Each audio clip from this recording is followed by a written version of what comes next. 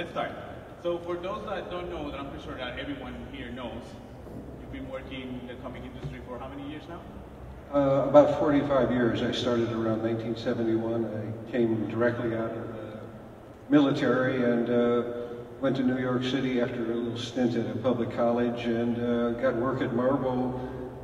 Effectively became their art director. They never had one before, and so they said, well, we need somebody to do corrections and cover sketches for other artists to do, and so I came in there and they put me to work right away, and I've been working in the comic books on and off ever since then. Any future projects, any things that you're working currently right now? I have a couple of things. There's a reprint of the Life in Art and Pictures and Words that came out a few years ago. That's going to be reprinted. I have another art book called Black Book that's coming out through Sleeping Giants / Ominous Press. And I'm talking to some other people about some other projects here and there. Nothing definite yet that I can announce at this time, but I haven't retired.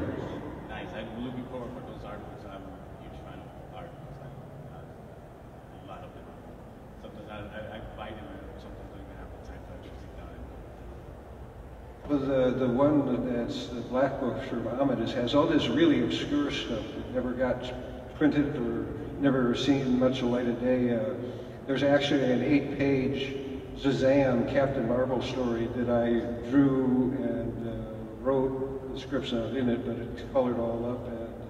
And the entire 8 pages, including the cover, are inside this book. So it's going to be something no one's ever seen before. Similar, more or less, to the one that Park series published. Very much the same format, yes. Nice. Definitely looking forward to that.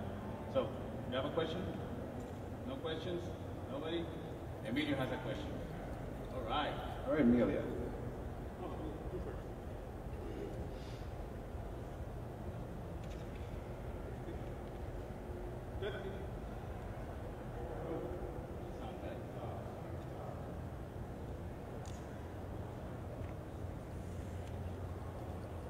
In the meantime, I'll sing you Moon River, do a little dancing and carrying on, and ask me another question. Another question. Let me see. I've already asked you how many years you've been working in the industry, how new projects, how you've been liking it so far. I feel like I'm not prepared for this many questions. Let's see. I'm a little bit intimidated right now. Let me tell you about when I first started working up at Marvel. I started working with Stan Lee, and they needed somebody to do little sketches for other artists like Gil Kane and John Buscema, the really good artists, to do to finish pencils on. And this is one of my favorite stories of working with Stan, because Stan wanted to be an actor. And his uncle, who owned Marvel Comics, said, no, you're a 16-year-old, you can't go off and become an actor, you got to become the editor of all our Marvel Comics instead. And so Stan was always frustrated. So when I would bring in the sketches in the morning after, doing them up, he would come in and we'd look at them and go, terrific, terrific, what? And then he would take off his glasses and he would put them on the seat, and then he would literally crawl up on his desk and he would act out how he wanted the Silver Surfer to be on the cover. And about every 5th time after he got done doing this, he would calm down and he would sit on his glasses and break them.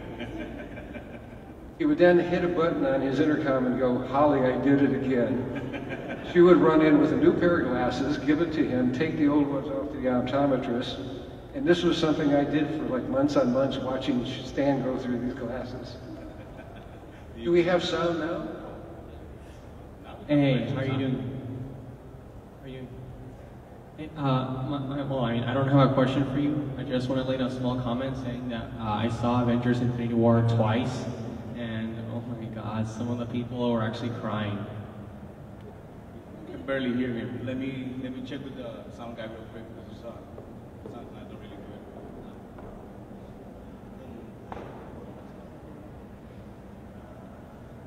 Let's try one more time. Yes. Yeah, not so close to it. Back up. Just a little. There we go. Try it there.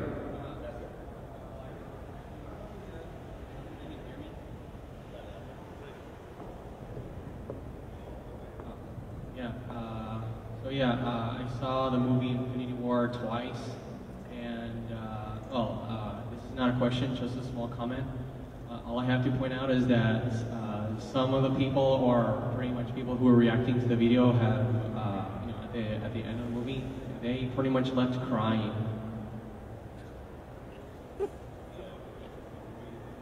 Watch the movie? Yeah, twice. Twice. Okay.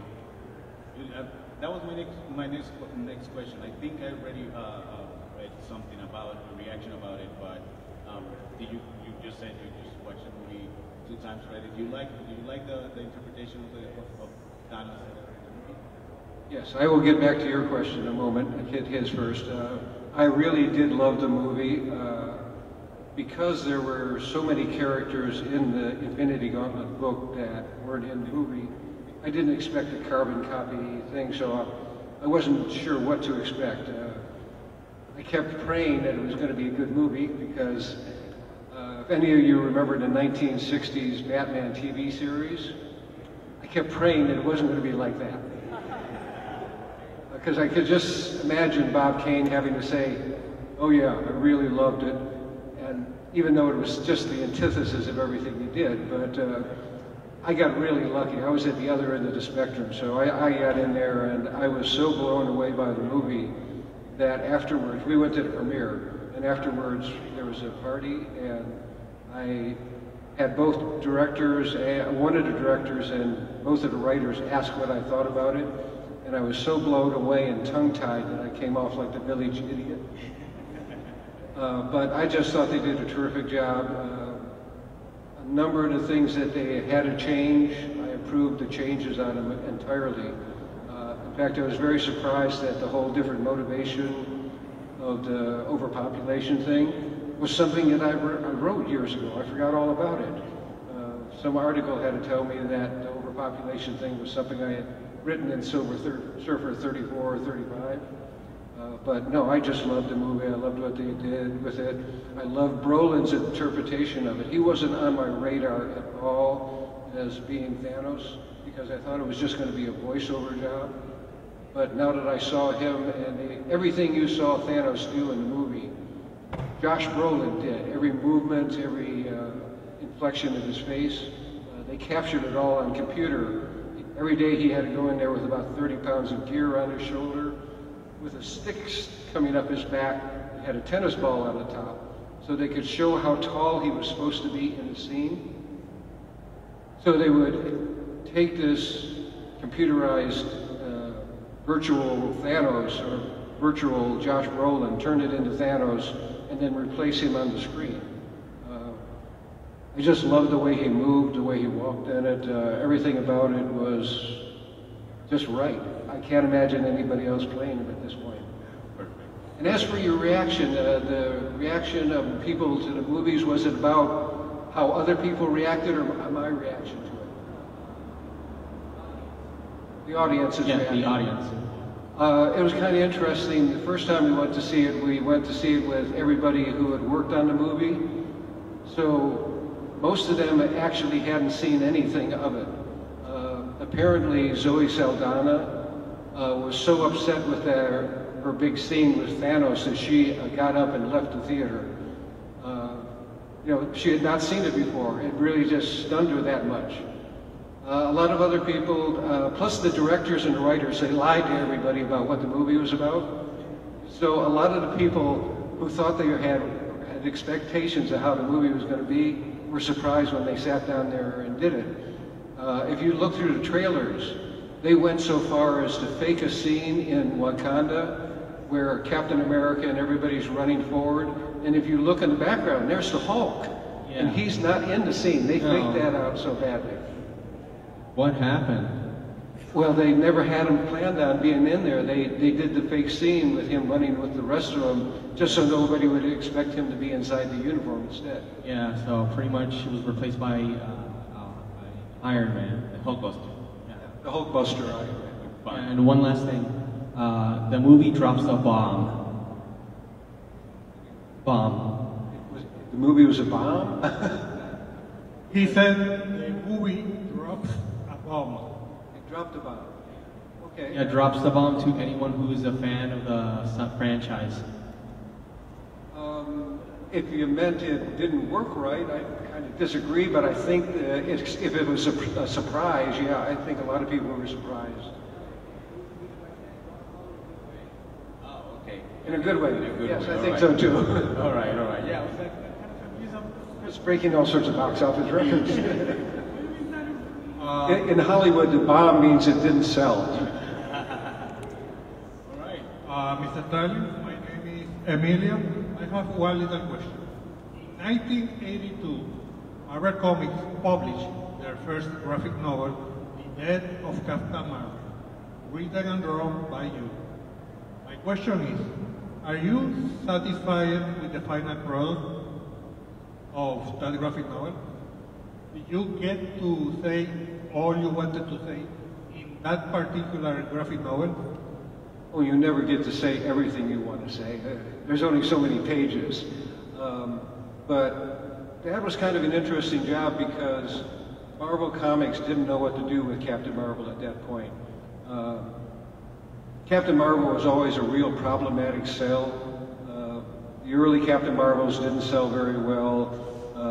The Gil Kanes and Roy Thomases sold pretty well for those 2 or 3 issues, but the earlier issues had died so quickly that they canceled the book before it could really get going.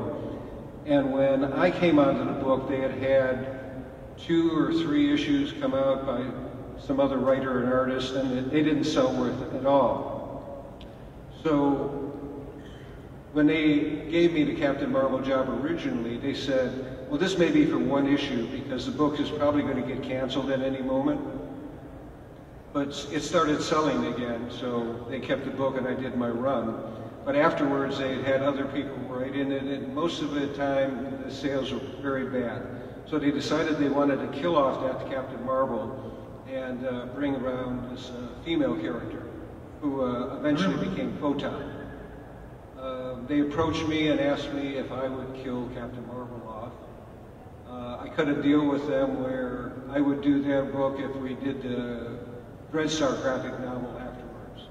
So it was sort of a trade-off, you know, I'll scratch your back or scratch mine. So I had to figure out how to kill him off. And I went and I think I wrote about 4, maybe 5 different plots where Captain Marvel dies in some heroic thing at the end. And I hated them all. I kept throwing them out and I'm going, what am I going to do? And then it hit me, my own father had passed away from cancer about a year before. And the gears just started working and I wrote out the plot, sent it into Marvel. Jim Shooter, the editor-in-chief, loved it. All his assistant editors hated it because they wanted him to die off in some heroic way, which I didn't want to do. I think Jim made the right choice by letting me go with what I'm doing because we went through 9 printings and it keeps on getting reprinted in some form or another ever since then. So I think we made the right choice in killing him off in this particular matter.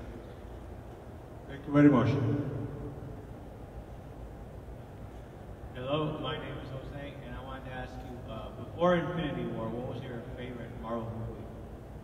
Before Infinity War, probably the Guardians movies. I just get a kick out of those. Yeah, but maybe even the second one more than the first one. And plus they have the best after parties.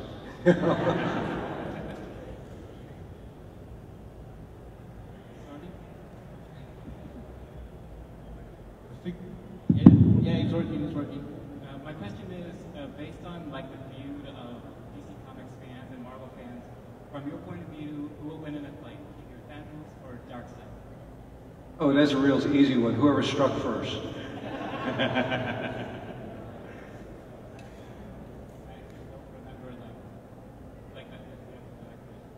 didn't catch it. What was that again? I do not actually remember who struck first. Who was still standing at the end. He was the one who struck first. So you mean Thanos? If Thanos struck first, he would have been the one standing. Both dirty dogs, you know. Hi, my name is Jose Reyes. What was your source of inspiration when creating Thanos and the Infinity Gauntlet? Okay, Thanos was very easy. I got out of the service and I was taking some community college classes. And one of the classes I took was a psychology class. And the professor gave this lecture one day about the dark and the light side of human nature, the Eros and Thanos. And I perked up on the Thanos and ran with it. The Infinity Gauntlet, on the other hand, my first 8 years of schooling were at a Catholic parochial school where I had to go to church 6 days a week. So I had a lot of religion pounded into me early on in life. And the whole idea of omnipotence, of a God who could do anything, you know, was something that was drilled into us every day, God is all this, God is all that. And I thought, well, wonder if God was insane. And that's where the gauntlets came from. Roy Thomas and Gil Kane had already done the soul gem on top of Adam Warlock's forehead. Just as a throwaway bit in one of the Avengers stories, I threw in the rest of the Infinity Gems, and they just sat around for a couple of years until Steve Englehart started using them in Silver Surfer. I came in and took over the Silver Surfer after that, and everything just sort of developed. I wanted to do a mad god, and we turned Thanos into him.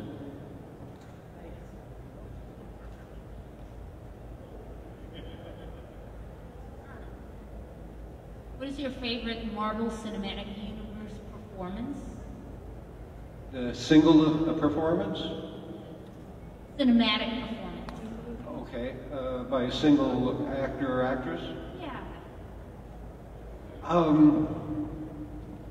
I'd say Dave Bautista has sort of just edged out Zoe Saldana by just a little bit. I mean, they're doing two different things entirely, but those two are the ones that I get the biggest kick out of. Just because David Bautista, you take a look at him, who would think that he was a comedic actor?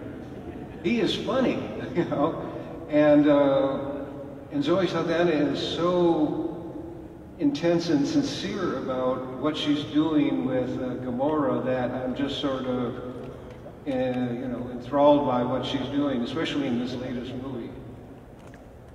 But those are the two big ones for me. I mean, Brolin's up there really good now, too, but I think maybe it's still Bautista. Thank you.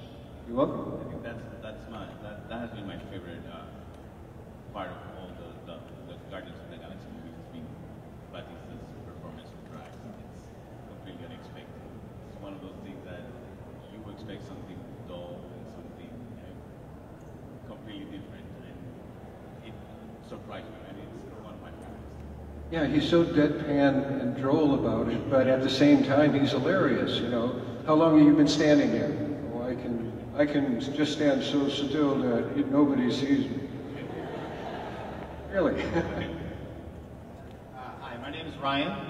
My question is, when you take over a character or take over a storyline or whatever, what is your strategy for kind of maintaining what was established before you and then putting your own style? Okay, what happens when I take over somebody else's character? It depends on the situation. With something like Captain Marvel, they wanted change. They wanted something that was going to sell. So I felt I had a free reign with something like that. On the other hand, if I do a Superman or Batman story, I can't break the toys and put them back in the box broken. So if I do something really outrageous with them, I got to put them back into some kind of order at the end of the story. Basically, whenever I approach a story, I want a character to take a trip. He's got to start off at point A, and I want to get him to say like point E, and the interesting parts are him getting to B, C, D, and what have you. I like to have them a little bit changed by the time the story ends, so that they're not exactly at the same point that they were to begin with. There's only one story I ever did that was like that. It was the second issue of The Thing 2-in-1, where I had him walking out of the desert at the beginning of the story and walking out of the desert at the end of the story. Nobody liked that for some reason. I don't know. You're welcome. you talk about what motivated you to donate the Thanos and Eternity poster that they are selling here at Comic Con and other efforts that we have worked during the years for helping people. What was that again? He can comment about what motivated him to donate the Thanos and Eternity poster that they're selling. Oh, that was just seemed the right thing to do, that's all. Is there any hope that we get a Red Star series or movie? We're talking to people about Dreadstar and on different levels, but I have nothing to announce on that at this point. But Dreadstar is not completely dead yet. Thanks. Our former producer is dead, but you know. Oh yeah. We had the TV show all set up and he died on us. Hi, I'm Monica, and I guess my question is that, so it used to be more common in comics for characters to be more bombastic, I guess, or in their dialogue, in the way that they present themselves to like show their grandeur, especially cosmic characters. So my question is, have you ever felt pressured or overly conscious as the years passed on and the comic book style changed, like as an industry in terms of how characters are written and presented? Have you ever felt pressure to, oh, I have to write these characters like this now. I have to write cosmic characters in this way now because that's what's expected. Okay, comics are pop culture. Things are always changing. Comics are much different when I first started off reading them to when I started actually working on them. There was a big change at that point in the 1970s, and there's been a lot of changes since then. Do I have pressure put onto me to do certain things? I do, and that's when I quit working on those projects. The pressure I usually get is whatever I think I should be doing. I'm my worst, most of the time I'm my harshest editor. I have worked with some very good editors like Roy Thomas, Archie Goodwin, and a few others, Al Milgram and a couple others, Bob Schreck. They're the ones who, they hire you to do a job because they know what they're going to expect from you to get, and they will try to help you do your best bet, but they will not try and pressure you into doing something that's not what you do. Most of the time, looking back at it, I guess at this point, I think most of the time what I did was I tried to do my best story, looking back at certain points in the past. There are certain things that are dated. I go back and look at the Infinity Gauntlet. There's certain dialogue that was very up to date and very flowing at that point that is kind of clumsy now that I look at it, 25 or 29 years later, whatever it was. Most of the time, there's nobody who's going to put pressure on me because they know how I work, and what I work best is being left alone. And so any pressure that comes is self-imposed, if that answers your question.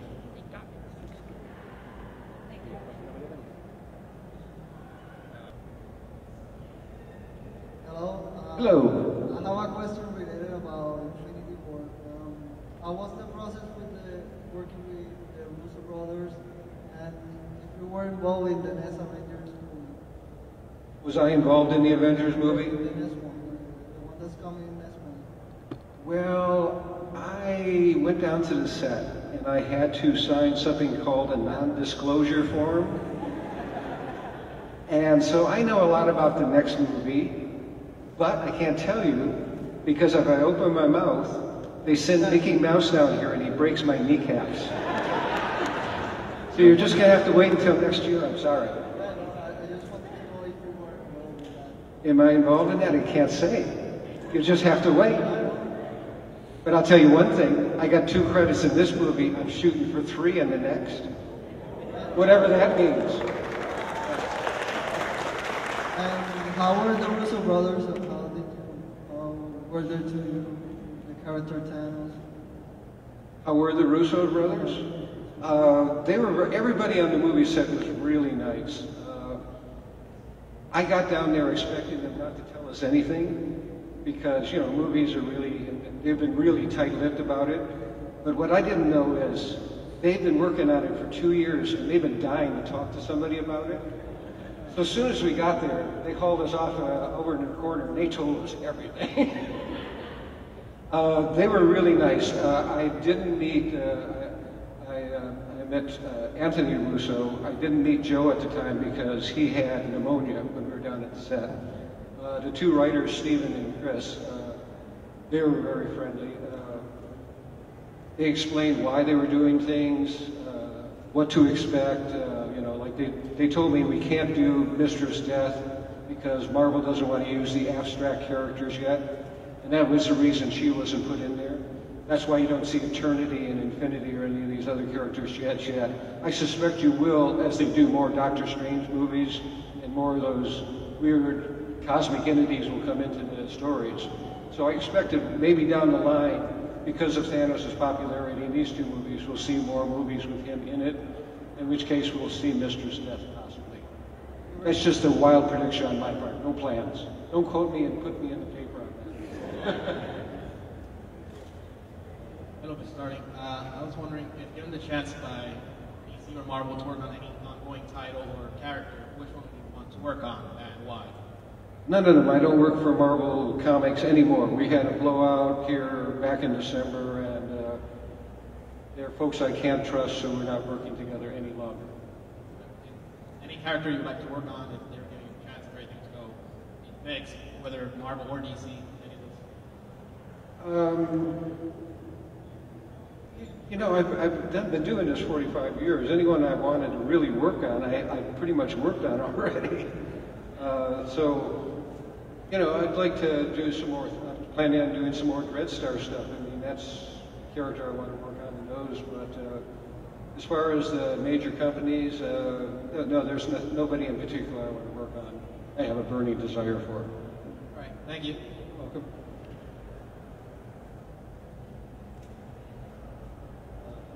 Can you talk about death in the family, your point of view? Talk about what? Death in the Family. Oh, Death in the Family. Death in the Family was really kind of fun. I started writing Batman for Denny O'Neil, and I never thought that anyone who was going to go out and fight crime should bring along a teenage boy and dress him up in bright primary colors while you're dressed all in these dark grays and hiding in the shadows. That's sort of like going, shoot the kid, shoot the kid. That's not just guile and abuse, that's child endangerment. So I always tried to leave Robin out of the stories because I just couldn't believe that you would do this. At the time that this was going on, the AIDS epidemic broke out. And DC had this idea that they were going to give one of their characters AIDS and do an AIDS comic book based on this. So being the sensitive souls that they are, they put a suggestion box in the office, and everyone was supposed to put in a suggestion of what character should get AIDS. Being the sensitive soul I am, I stuffed it with Robins. Unfortunately, they realized all the handwriting was the same, so they threw all the Robins out. And Jimmy Olsen ended up getting voted on to get AIDS. But then somebody told them that the actor who was playing Jimmy Olsen inside the Christopher Reeve Superman stories was gay himself. And so they all got scared. They abandoned the entire idea. But about 2 or 3 months later, Denny O'Neil came up with this idea about calling in on the phone things because it was a way for DC Comics to make a few bucks on these calls. And so he approached me because I'd been saying, let's kill Robin, and he'd been saying, we can't do that. But then this idea came up and he forgot about that, we can't do that. And so we came up with the 2 different stories, 2 different endings. It was only the last 2 pages of stories that were different. I wrote them up, and Jim Aparo, who was an artist I never met until years after we got done doing our Batman's runs. You know, he lived out in Connecticut, I lived in New York. I'd send in the scripts, he would go off and draw them, and we never met. But we did this really nice run together. So when the final issues, when this book started coming out, I was actually spending some time down in Mexico. So I wasn't around at all. I couldn't even vote on this thing. I couldn't get a line into it. And as it turns out, there was only like 72 votes between life and death out of 10,000. Statistically, this was a dead tie as far as the statisticians were concerned. Basically, they did the last book when they started it off, the whole series started off. Denny O'Neil, who was the editor, was on every morning talk show, news show, talking about this and saying what a great idea he had. And Jim and I were never mentioned. So that was okay, because that's his job. But after the books came out, all of a sudden, the licensing department, they realized they had all these pajamas and lunch boxes and thermoses with Robin's picture on it, and they hit the roof. They said, this is a disaster. Somebody's got to pay for this. Whose fault is this? Within 2 months, all my work at DC dried up. They did their best-selling book that year, and then within 2 months, I was out of work. But it worked out okay, because I went over to Marvel Comics and started doing the Silver Surfer and the Infinity Gauntlet and what have you. So this was an opportunity that looked like a blunder at first, and it worked out just fine. That's for a story. Thank you. I have a small secondary question. How do you feel when John Lennon brought back this con? When who? Brought him back as the Red Didn't mean anything to me. I really wasn't paying attention to what the DC was doing at that point. I was actually working for them on Mystery in Space, but Bob Schreck said they were bringing him back. I paid no attention to it. I know he's there, but it doesn't matter. Captain Marvel's still dead, that's all I care. I have a quick question. You've been in the business for 45 years. How do you transform a good story into drawings? Good story into what? Drawings. Drawing. Sketches. Drawings? Drawings, yeah. How do you... Okay, I come up with the ideas, and what I usually do is I do little thumbnails. Get a loose leaf notebook book, and I'll draw up 4 little squares, each one's a page, and then I just break down the panels that way, and I put little notes that says, CM hits TH, that's Captain Marvel hitting Thanos. Just little notes like that, just to break the story down, and once I've got the entire book broke down like that, and this is the same way I'm working with Alan Davis on the new books. Basically just get the story in my head, break down the pacing and the visuals of what should be in each panel, and then I sit down and write panel descriptions, and after that I put in the dialogue. It's just the mechanics of it. If you're asking if there's some metaphorical magic way that I can convert stories into visuals, I can't answer that because that's a trade secret. And there is no answer. Thank you. Hello, my name is Ashley. I understand you created Thanos, right? Say that again? I understand you created Thanos. Oh, well, congratulations in creating one of the most human villains, I believe, because it definitely showcased someone that does believe in what he's doing and not caring about the means or the ends in order to get there. So, first... he's complex. I wouldn't know it, say he was actually human, though. In the sense or of... humane. Yes, in the sense of really believing that what he's doing is what is best and that is the way. And another way, besides that, I wanted to know, I usually watch the movies and then get into the comics, and so therefore I'm not really familiar with all the comics in terms of the history and everything behind it. I want to know, is there any particular reason why Thor has been beat up so much, like lately, in history I mean, like behind when they were creating the comics, where there's some, wasn't he selling enough or something? I do know that he later on ended up being a woman because she ended up getting the hammer. I don't know much about it. But why has he beat up so much lately? Like, it's almost heartbreaking, really. He's a difficult character to write because he's so powerful. You have to find even more powerful villains for him to fight. And so they beat him up to make him less powerful, thinking that that's going to make a better story. I don't think that usually works.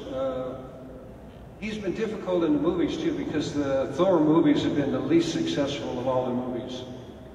So that's why they've done more experimenting, and that's why the last Thor movie was so different than the other ones, because they really wanted to break that formula and see if they could get something that would work better. And it did. They sort of made it into a Guardians movie. But Thor himself, I can't really tell you what's going on with the comic book part of it because I don't have any dealings with that anymore. I think they've made a lot of mistakes with him. You know, they did that strange diversity period where they changed all the characters into something else, like Captain America, the Falcon became Captain America, the Hulk became some Korean guy, and Thor became a woman. And, you know, it's nice that she had long hair still, but it wasn't Thor. And I think the thing is, you have to be true to the characters themselves. And if you want to do a female character, create a good female character. Don't trash the good guy that you have going there. If the writer that you got writing on it is not doing good stories, get a better writer. But, you know, a lot of it in the comic right now is short-term thinking. They want to get a good quarterly report to the stockholders, and so that affects a lot of stuff that's going on. It has changed quite a bit over the last 20 years. Yes, because it's devastating that they create someone for you to look up to, and then it's totally destroyed. Like, and then you're hoping that he will get back on his feet, he'll get back on his feet, and then there's nothing else. Like, no Asgard, no people. Well, they eventually will get back because they're in the movies, and those become sort of the templates like that. So I think they've already started putting the male Thor back into the comic books, have they? I thought I remember hearing that somewhere. Yes. I know Steve Rogers is Captain America again. You know, there's a certain core element to what these characters are that they will eventually get back to. You just have to suffer through when they're doing their little experiments.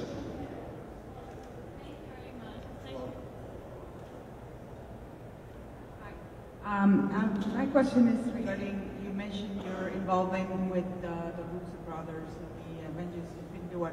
Now, did you have input into the script as it was, or? No. Marvel has made a sort of Chinese wall between the comic books and the movie people, and the way I see it going, it's probably not a bad thing to do, because most of us comic people, we don't know anything about movies or TV. I had one guy who had another character who was in one of these movies, and I brought him over, a cartoonist, had a minor character in one of these movies, and I brought him over to the director to introduce him.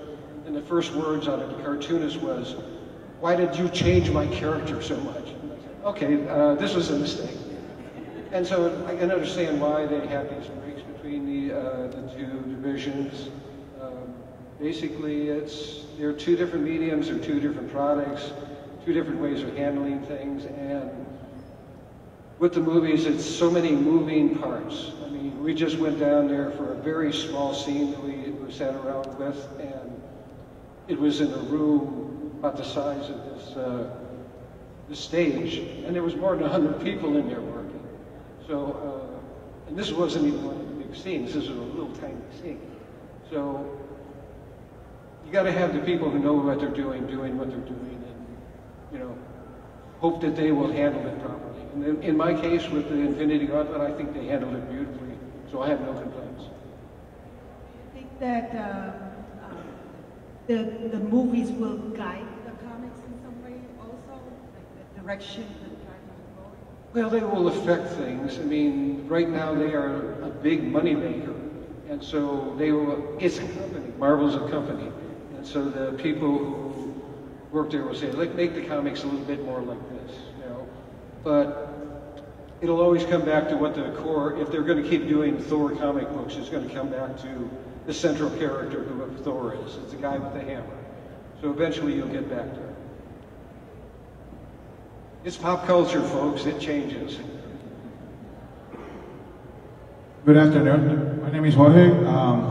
First of all, I want to take the liberty to thank you for 45 years of dedication to creating the most amazing universe for a perfect childhood. I grew up reading comics, and I thank you for that. Sorry I ruined your life like that. Oh, trust me, you didn't.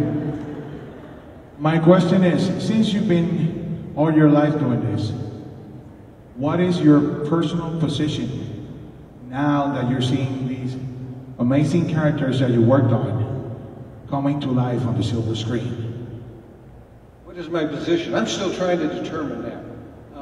I've only seen this movie twice, at the premiere and then once since then.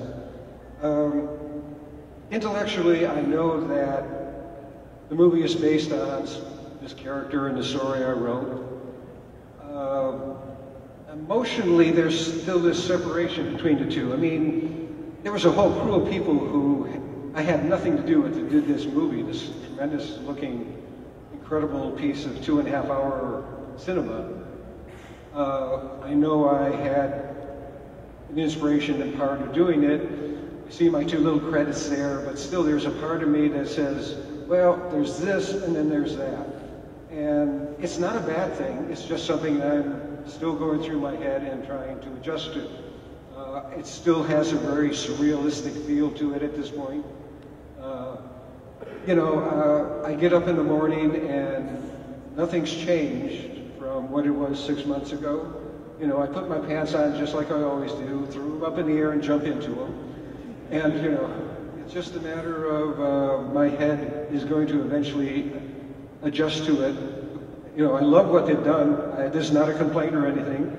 I'm just still having a hard time putting myself into the picture. You're welcome. Hello, Mr. Starlin. Where do you draw inspiration for most of your stories? Do you read a lot of history or other works of fiction? My stories come from everything. They come from books I read. Back during the Warlock time, I was reading a lot of Castaneda and Wilhelm Reich. Thanos came out of a lot of my reactions to a lot of different things, from a psychology class to years of parochial school to my time in the service to walking around in the woods, talking to friends, partying too much. I mean, all these things have something to do with something that came along. There's a character called Eon who was in the Captain Marvel series. He was part of the metamorphosis where Captain Marvel makes that change. Eon came from a greasy bag it was a garbage bag, and some trash had been thrown in it, and a pattern that grew on the side of the garbage bag. It looked like Eon. So I sat down there and I drew it. I sketched it down, and he became a character in Captain Marvel. So this stuff comes from everywhere. Yeah, I can't say this is my source, this is my source. It's everything. And you just you find some way to make it all work together.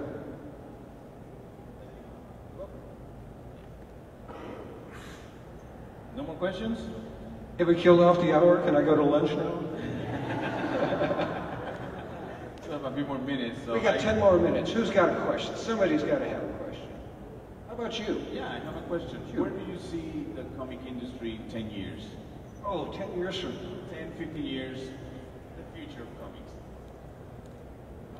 I think we will probably get rid of the monthly book. That's dying on the vine even as we talk. I think it'll be more like graphic novels and select miniseries. I'm hoping the printed books still survives during that time, because I don't enjoy sitting on the toilet reading my iPad. I think the throne requires an actual paper. You know, I imagine the movies are going to continue to be a big money maker and a driver force. They're also, you know, the television, the streaming rights, they're all factoring in. Marvel's just pumping out character after character everywhere, you know. And now with Fox and Disney joining forces on the cinematic front and all that, that's going to even become more so, I think. Hi, Mrs. Starlin. My name is Dennis. First of all, I want to thank you for writing the first comic book that blew my mind completely. Infinity Gauntlet number 5. Oh, another one I'm in trouble with. Infinity Gauntlet number 5 back in the day. So thank you so much. And just a quick question. What are your plans for creator-owned work? Do you have something in mind for the future? Okay, right now I have just finished off a third novel inside a series called Hardcore Station. Hardcore Station was a DC comic I did back in, I think maybe the 90s. It was a mess. It was a terrible mess, but I always liked the location, and so I've done a novella and 2 novels, and I'm working on the last of the 4 stories that are going to be the whole thing. 2 of them are available on Amazon as ebooks at this point. Hardcore Mind Games is one of them, and the other one's called Lasgood's Boys. These are interconnected stories. You can read either one of those first. The Mind Games is about a telepath who is also a psychiatrist who has been living on Earth, but the truth is that he was, before he came here and set up this new life, he was a hardcore gangster in his family's mobster business, and he managed to blackmail his father into letting him go. And 15 years later, his father was killed, and he's forced to go back to Hardcore Station to solve that murder. The other one, Lasgood's Boys, takes place mostly on Earth, though we will connect more back with Hardcore Station as we go along. And it is about 3 genetically altered children who grow up to be very different folks. One is the son of a Korean entrepreneur businessman. The other is becomes the son of a Episcopalian minister somewhere in the States. And the last one, the parent that they were supposed to go off to got busted by what we call the weeds, who are the bad guys in the story. And he ends up growing up by being raised by the sort of smuggler who was supposed to deliver him to his parents who couldn't. So these 3 children grow up to adulthood, very diverse backgrounds, and all start heading toward each other. And they're supposed to be, they were created to help mankind overthrow the weeds, but the way the story goes, it looks like they're all going to try and kill each other off rather than do any good. And that's where the kicker in the story is. And if the other ones, the stories that are coming after that, will be continuations of those first 2 books.